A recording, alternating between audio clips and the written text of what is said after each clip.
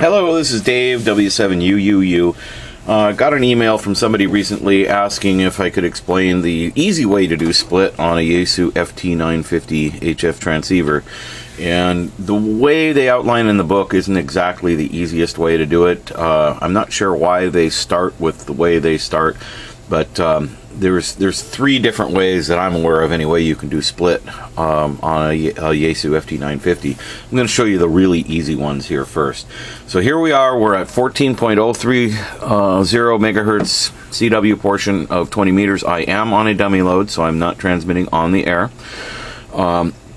And so the quickest, easiest way to get into split mode that I use all the time is I just simply hit this button over here that says TX-CLAR, TX clarifier. Just hit that and then dial your VFOB dial, and you'll see that this little green number here is changing.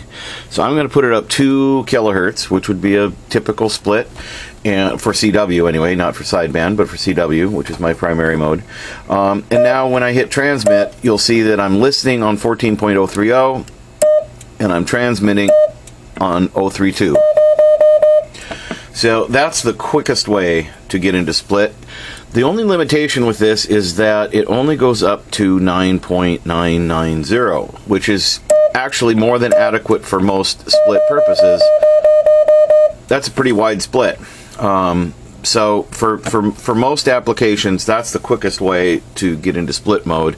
And then to clear it out, just hit clear and then turn off the transmitter clarifier. So now we're back to listening and transmitting on the same frequency. The other way that I'm aware of, there's 3 ways, the 2 that I use. The other way is to go into menu item number 30. And here you can set, if I'm, hopefully you can see the 20 there. I've got that set for 20 kilohertz, but let's drop it down to say 12 kilohertz. Menu item 30, that sets your split mode. So then I go ahead and store it by holding the menu button in. And now when I transmit, first I have to push and hold the split button, and you hold it until you get the little red light over here on the transmitter indicator. And now when I hit transmit, I'm up 12 kilohertz. So the only downside to that is that to change that, I have to go back into the menu, change it, push and hold, and then I have to turn off split and turn it back on again to re-engage the new setting. So you have to remember to do that step.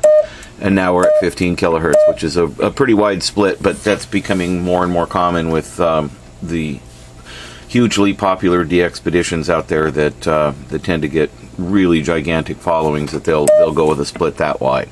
So those are the 2 ways to do split. There's a third way that allows you to do cross-band split, where you can transmit on one band and listen on another, but I've never personally found a reason to use that mode of split, so I never do, and I don't use that way of doing it. So those are the 2 ways I like to do split.